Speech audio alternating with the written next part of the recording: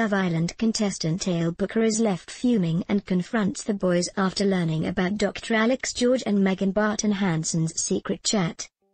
Ever since Meghan first walked into the villa, both Alex and Eyal expressed an interest in the blonde beauty.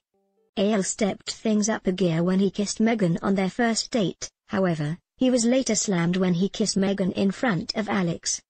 Viewers were left devastated when Meghan then chose Eyal in the next recoupling, leaving viewers crushed. A recent episode saw the rest of the boys attempt to help Alex out as they conducted a plan to get the doctor on his own with Meghan. Distracting Eyal with chats about stars and beads, the boys kept him busy while Alex whisked Meghan off for a cozy chat in secret. But upcoming scenes sees Eyal learning about the betrayal from Meghan, and he wasn't happy. Raging in the beach hut, he fumed, "I'm slightly pissed off, I won't lie, I didn't expect it from the boys. I want to say something but at the same time, Meghan has told me in confidence and I don't want to rat her out because I think that will just screw things with me and her. So I don't know." He then decided to confront the boys, including Adam Collard and Charlie Frederick, and called them over to the same spot they tricked him in.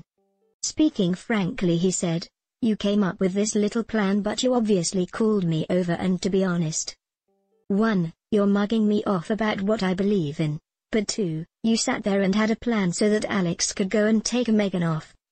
I'm fuming. And all I've ever been is loyal to each one of you.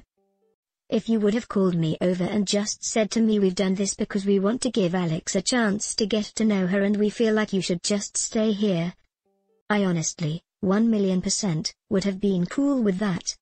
However, Alex once again musters up the courage to stand up for himself.